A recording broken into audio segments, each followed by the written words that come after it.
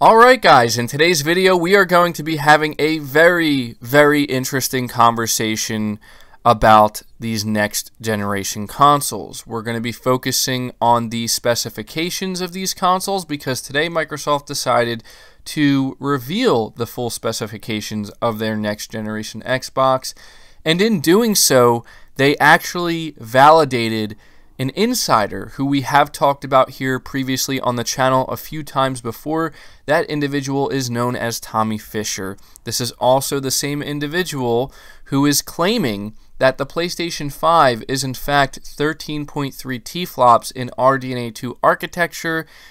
And yeah, so there's a lot to go through here. I want to start by first just relaying the information that Microsoft revealed about their next generation Xbox console, and then I want to get into the conversation about why it seems likely now that the PlayStation 5 will in fact be 13.3 Tflops, but it's still best not to buy into it 100%. So we're kind of going to have a hybrid video here where we have some official information, but we also have to look back to some of the supposed inside information we got to see what lines up and what is still yet to be revealed. So before going any further, if you could do me a big favor, make sure you hit the like button on the video. Really helps it out more than you know, and make sure you hit the subscribe button as well. But I'm going to read a little bit here about what Microsoft revealed. It says Microsoft is revealing the full specs for its Xbox Series X console today, and that includes support for removable storage and much faster load times for games. The software giant will be using a custom AMD Zen 2 CPU with 8 cores clocked at 3.8 GHz each, a custom AMD RDNA 2 GPU with 12 teraflops and 52 compute units locked at 1.825 GHz each. This is all based on a 7nm process and includes 16 GB of GDDR6 RAM with a 1TB custom NVMe SSD storage drive. Microsoft is using two main boards on this Xbox Series X compact design, and the entire unit is cooled through air being pulled in from the bottom and pushed out at the top via a 130mm fan. Developers will be using the overall 16 GB of memory in two ways. There's 10 GB for fast GPU optimal memory, 3.5 GB for standard memory, and 2.5 GB reserved by the OS. All of this power will include the ability to expand storage through 1TB expansion cards at the rear of the console. With USB 3.2 external HDD support and a 4K Blu-ray drive, Microsoft is targeting overall performance at 4K 60 FPS up to 120 FPS. One of the most obvious improvements that Microsoft is demonstrating with the Xbox Series X today is load times.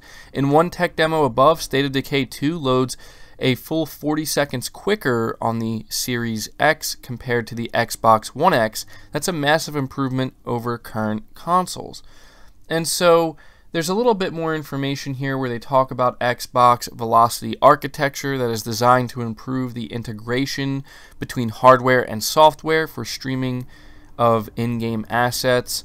The result will be seen in large open-world games where developers can use this system to create high-fidelity environments and load dynamically using the processing power of and SSD of the Xbox Series X. So very cool stuff there. If you are somebody who is excited for this console, it sounds like it's an absolute beast, and Microsoft is really they've done their homework, I should say, when it comes to the development of their next generation console, and they're going to make 100% sure that they are not going to have any of the same problems that they had with the Xbox One, and that is fantastic. But now this is where things, in my opinion, get very interesting, because we see everything that's going on here with Microsoft and how aggressive they're being with just coming out here and talking about Xbox and the next generation and just being really, aggressive about it.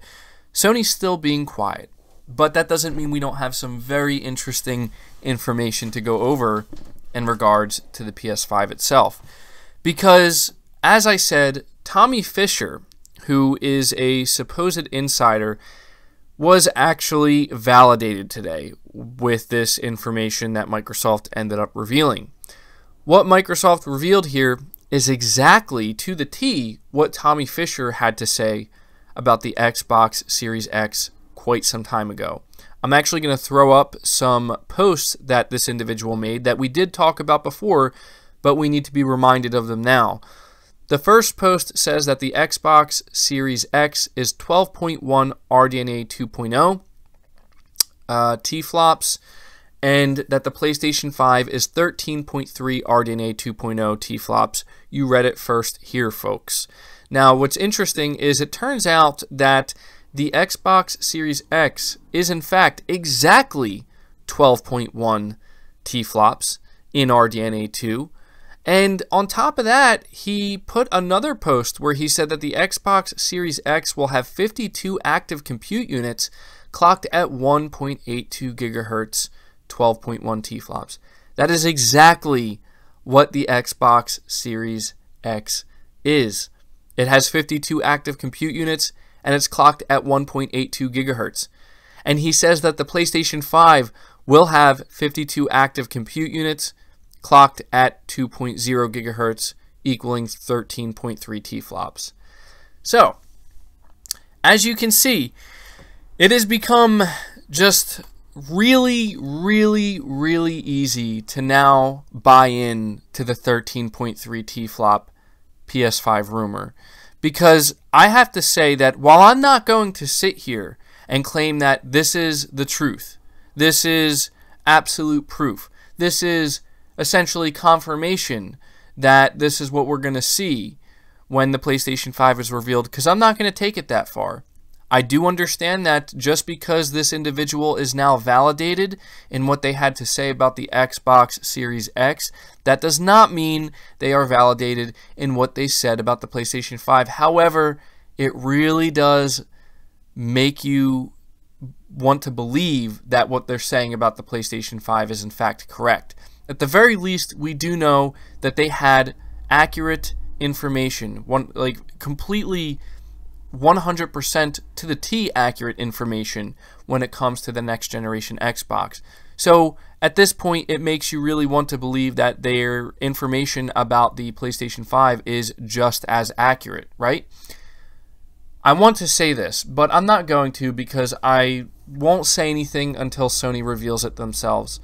I just want to say that as somebody who has been entertaining the idea of a 13.3 teraflop PlayStation 5 on my channel here for quite some time, it's hard not to feel like I want to push back a little bit on all the people who literally, there are people who said, I'm skeptical, I don't know about that, and I think you're wrong on this one, and that's fine. But then there are people who would literally make fun of me, people who would just pretty much trash talk me and call me names.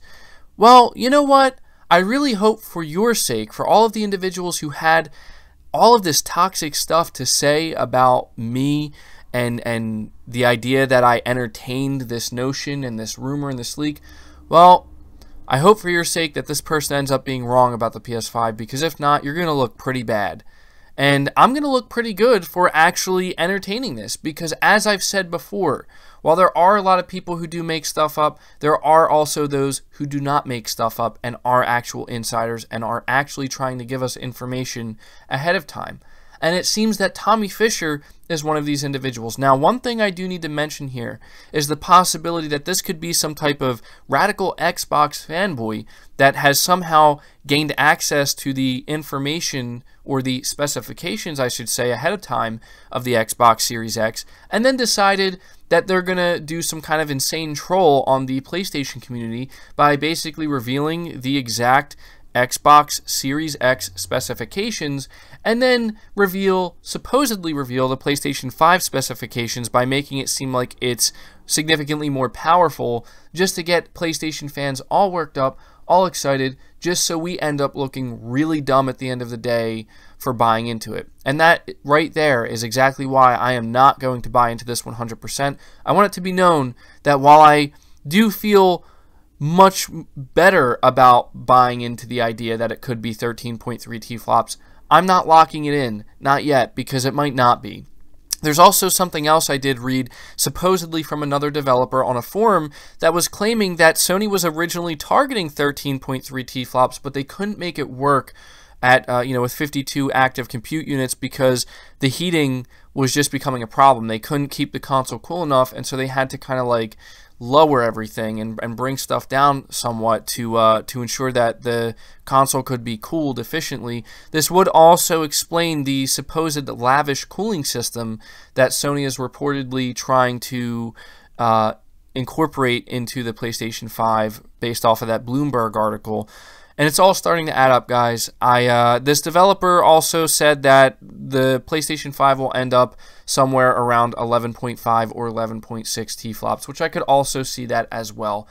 But what I'm ultimately trying to get at with this video, guys, is not only is it exciting to finally get the full specifications for the next generation Xbox, and it will be just as exciting to get the full specifications for the PlayStation 5, but as somebody who has seen tremendous amounts of pushback just because I have bought into the idea that, okay, maybe the PS5 could be more powerful than the Xbox Series X, but at the very least, as I've always said, I believe these consoles will be so similar to one another that it's not going to matter.